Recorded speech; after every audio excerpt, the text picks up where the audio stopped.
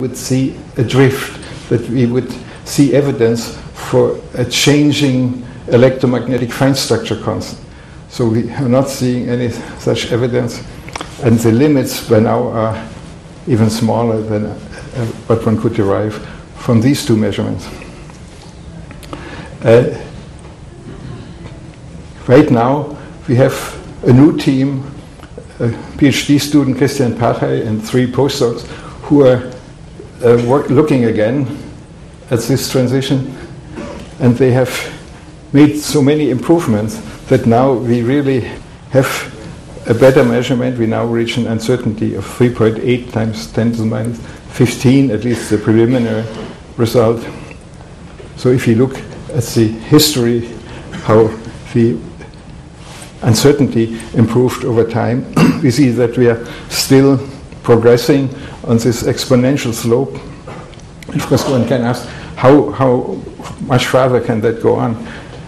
And I think it can go on for quite a while, because this last November we implemented a new detector for the excited 2s atoms based on essentially collecting Lyman alpha photons over a solid angle of 4 pi surrounding the detection region with a graphite cylinder and looking at photoelectrons with the channel drawer. And the improvement in signal is so dramatic that now we can get good statistics in much shorter time. We can afford to work at lower laser intensity, and we can implement velocity selective detection by quenching the atoms with a blue laser beam.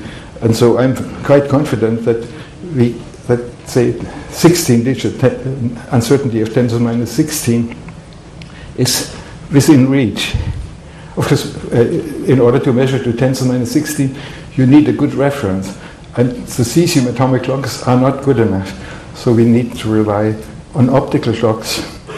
And we will be able to do so with the help of a fiber link. We have a link of telecommunications fibers with erbium amplifiers in between that allows us to transfer optical reference frequencies across Germany over 855 kilometers fiber link from the Physikalisch-Technische Bundesanstalt, our metrology lab, to our laboratory in Garching, and at the PDB people are working on optical clocks. Of course, here we need to worry about the height difference. The height difference between the two labs amounts to a gravitational redshift of 4.4 times 10 to the minus 14. So we need to take that into account, but it should be possible. It will be interesting to see how far one can go. These precise measurements, of course, are some kind of sports. You like to see how far you can push them, but it may also open the possibility for intriguing questions. People are now learning how to capture anti-hydrogen, antimatter made up of an antiproton and a positron, and eventually one will learn how to do spectroscopy of anti-hydrogen. And so then by measuring the frequencies very well, maybe we can discover some conceivable differences between matter and antimatter. But let's go back to our tree here. So we looked at frequency measurement, optical clocks. Clocks have evolved over the ages from the sundial to the modern cesium clock, and often major improvements were achieved by going to a faster pendulum, to a faster oscillator, from, say, the grandfather clock with 1 hertz to the quartz clock with 32 kilohertz to the cesium clock with 9 billion cycles per second. And now, by using as a pendulum atoms or ions that oscillate with the frequency of light, we slice time into a still 100,000 times finer intervals. And so conceivably, eventually we will have clocks that can be 100,000 times better than our best current cesium clocks. And there are different approaches. You can use a single trapped ion so that you can be sure there are no collisions. Of course, you don't have much signal, so one needs to average over quite some while. Or one can look at cold neutral atoms. You could have 100,000 or 1 million of these atoms at once, kept each in its own optical cage, in an optical lattice. And so one has to see which is the most practical approach. But if you look at what has already been achieved, in blue we see how the accuracy of cesium clocks has improved since the 1970s, and in green the progress with optical clocks.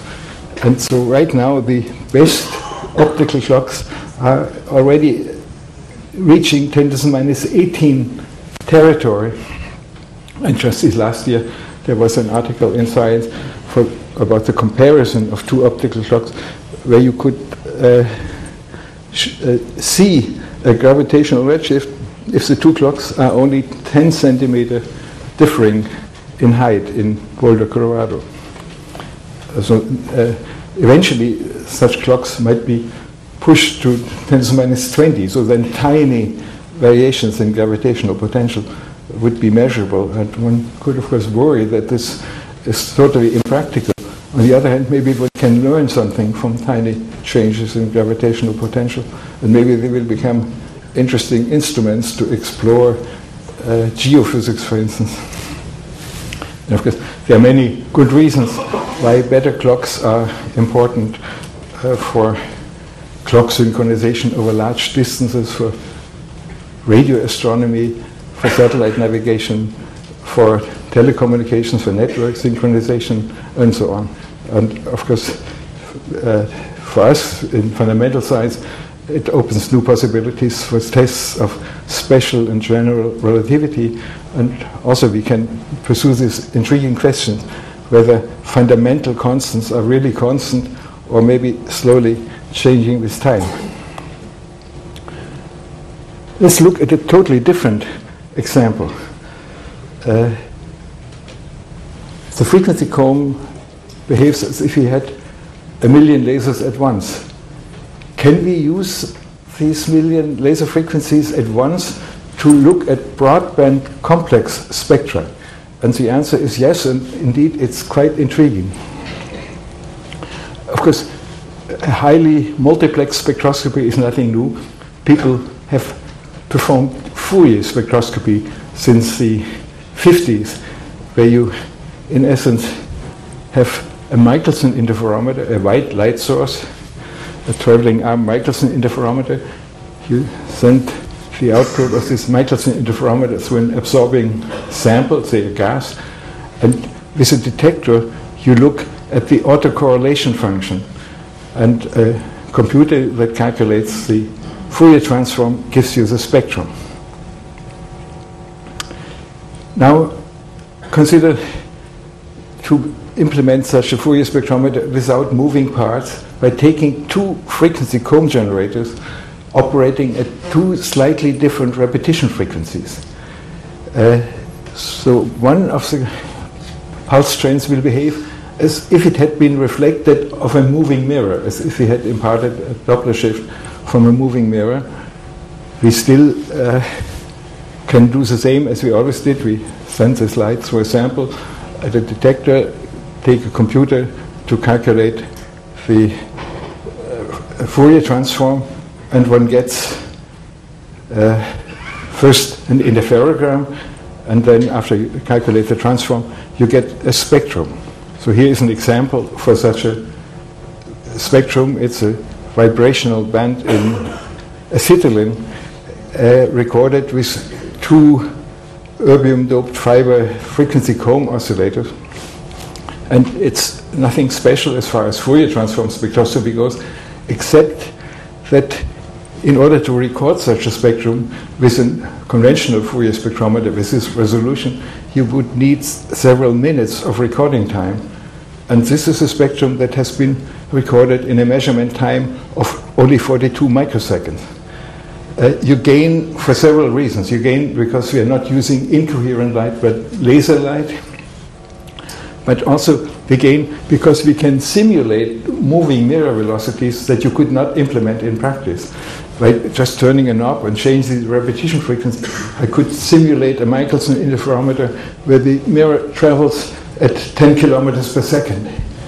And so that allows me to very much shorten the recording time. And if you can record spectra much faster,